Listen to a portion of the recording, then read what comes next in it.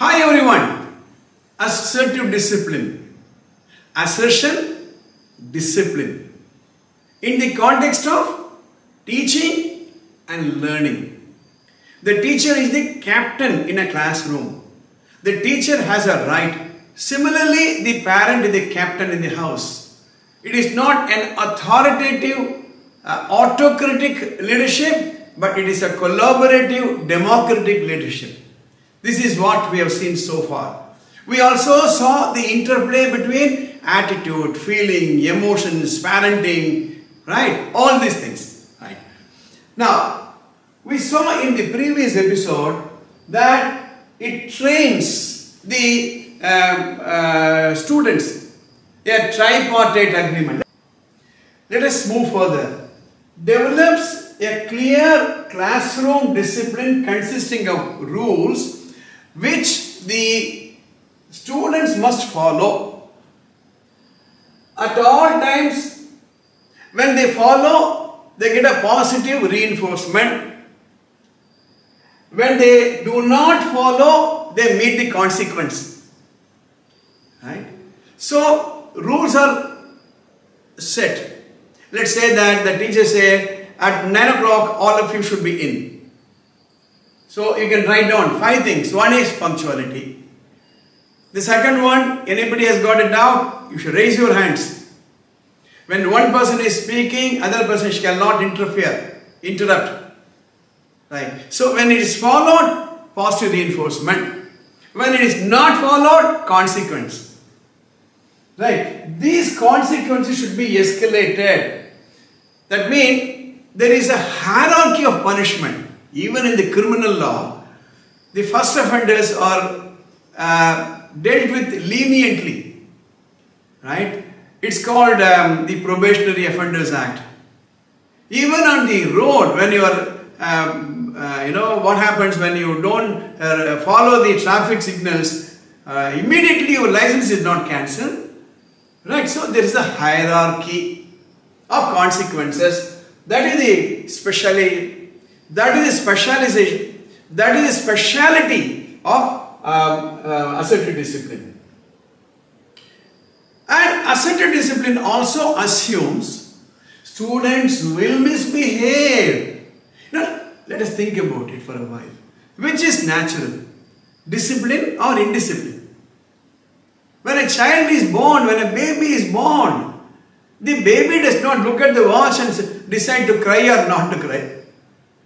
Right? The baby is not looking for time for the natural call. The baby will refuse to eat. Indiscipline is natural. Discipline is learnt. Discipline is taught. Similarly, a rock is natural. A statue is made. A forest is natural. A garden is designed. Please understand what I am trying to say. So, it recognizes students will misbehave. Student must be forced to comply with rules. Quote and unquote forced. How? Through positive and negative reinforcements. Teachers have their needs, wants and feelings. Teachers have their own needs. As a teacher, I need to complete my portion. As a teacher, I have a right for your attention. And punishment will discourage students from breaking rules. See, the problem in many society is lack of punishment. Supposing on the road, there is no police constable, and even if police constable is there, he does not take note of traffic offenders. What will happen? Right? So there has to be an action and a consequence. Right? So these are some of the basic principles of assertive discipline. Now there are 2 other things I thought in this episode I'll complete. So then the next episode I'll go deeper into that. There are 2 things you should know. Positive reinforcement and negative reinforcement. Maybe you can take down one more word, punishment. So, positive reinforcement, negative reinforcement and punishment. Positive reinforcement is the process of encouraging or establishing a pattern of behavior by offering reward. You do this, I'll give this. Right? You do your homework, I'll give you a reward. You control your TV time, I will reward you. Positive reinforcement. So, any behavior which is rewarded will be reinforced. Negative reinforcement. In fact, this is the Skinner's contribution in the theory of apparent conditioning.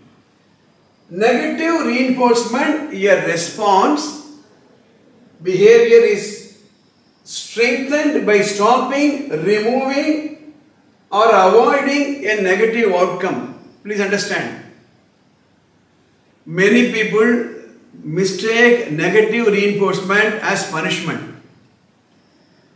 Now, if you want to avoid a consequence, you remove a behavior which is causing that consequence. That is the negative reinforcement. Negative reinforcement works to strengthen the behavior by removing the consequence. I'll give an example. If you don't want to be caught in the traffic by the constable and fined, wear your helmet.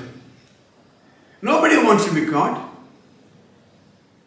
If you don't want a mark to be deducted for poor handwriting, do copywriting, handwriting. So, the consequence of one mark being deducted, you don't like it? Okay, do handwriting. If you want a reward and I give you a reward for doing a thing, it is positive reinforcement. If you don't want a negative consequence, pain, punishment, what is that you should do that, that behavior is reinforced and because of that the consequence is avoided. So this is the difference between the positive reinforcement and negative reinforcement. We'll give more examples of this in the episode. Normally in my workshop, we do a lot of exercises to understand these concepts. In fact, we ask the teachers to write down these 5 norms, 5 things to be followed in a classroom, 5 things to be avoided in a classroom. If you are not subscribed to the channel, please do subscribe, press the bell button and please post whatever doubt or comments you may have in the comment box. We will try to answer. See you in my next episode. APS Vidya Mandir, Thiruvallur.